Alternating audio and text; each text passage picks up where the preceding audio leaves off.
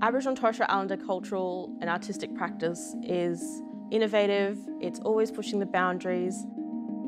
Being chosen as a finalist as an emerging artist can be a huge thing. It sort of brings a national spotlight onto them. So to have this platform so early in a career can be life-changing.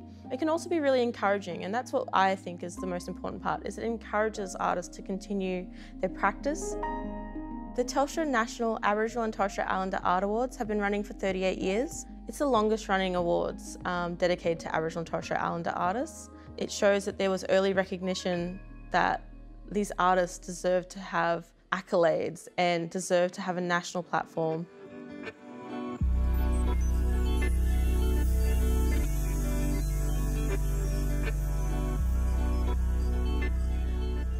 This work speaks to country and Timo's custodianship of his land and his father's land. Wadi Kujara Chukupa is really prevalent in this work, and that's the two-man creation line. And Timo's shown parts of this story in the work. You see the two men represented up here, and you see one up here, the water serpent, skirting the edge of the lake here. What I love about this work is, I thought this was just a flat sort of white space, but the subtle shifts in colour in the Salt Lake regions that Timo paints is just really beautiful and so delicate. Not only is the scale overwhelming, you kind of are enveloped by it when you're in front of it. I think it's a really beautiful piece, and I really enjoy being able to see this work in person. I'm a top-end girl. I am an Arabana, Wuthathi and Mulga woman, and I grew up on Limigan Woolna country in Humpty Doo, as well as in Darwin on Larrakia land. Coming each year to the Telstra NATSIAA and being in awe of the works, where they were all from, finding out about all the different stories that were being told. I remember the year that the Jumpy Desert Weavers created the gorgeous ute, the iconic ute. It's one of those works that just stays with you. I'm really interested in being this facilitator where I can help artists who are the storytellers, who I want to uphold and give space to and care for. I can do that role. One of the most amazing things about this exhibition each year is that we have established senior artists beside emerging artists, and we have generations represented. And that's really beautiful to have this space where younger artists can be beside their heroes. I think that's one of the most beautiful parts of this exhibition.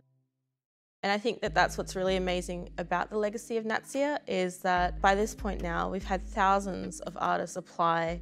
We've had hundreds, if not thousands, of finalists. And that's a community of people. That's a community of Aboriginal and Torres Strait Islander artists who get to know each other, who get to look to each other's work and practice, and get to be exhibited together when they otherwise might not be. It's been quite challenging. It's a huge honour and huge responsibility to curate this show. The works need to all stand on their own and be able to have their own space, but you need to make sure that you care for them all and make sure that they're together in a culturally appropriate way, as well as they're considered on the wall together, what stories are being told beside each other, because we've got many collaborative pieces, and understand the stories and cultural backgrounds, the language groups that are represented. To be Aboriginal and Torres Strait Islander today is not one thing, it is a rich and varied experience. I think it's always important for a curator of Aboriginal art and material culture or First Nations culture is Aboriginal and Torres Strait Islander or First Nations themselves.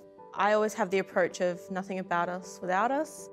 And I think it's really important just to have that voice represented at every level. And I'm lucky that I can be in this role and do my part. For me, I want to make sure that I'm caring for these works, caring for the ancestors represented in this collection. I'm extremely excited to spend time really growing these connections with community. That for me is the most important thing, and making sure that our collections are cared for, because they're not dormant. The collections are part of living cultures. I really want people from community to feel safe in coming in and accessing that, in spending time and helping me understand the beautiful stories that are held by us just for this short time.